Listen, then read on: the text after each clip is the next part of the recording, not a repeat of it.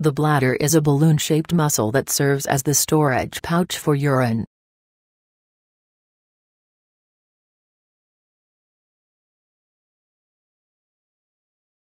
Urine is made in the kidneys, and travels down two tubes called ureters to the bladder. From the bladder, urine flows through the urethra to the outside of the body. Bladder stones are hard masses of minerals in your bladder. They develop when the minerals in concentrated urine crystallize. Sometimes, they don't cause any symptoms and pass out of your body on their own. But more often, they cause pain or other problems when you pee. Bladder stones usually develop when your bladder doesn't empty completely, and the urine forms crystals.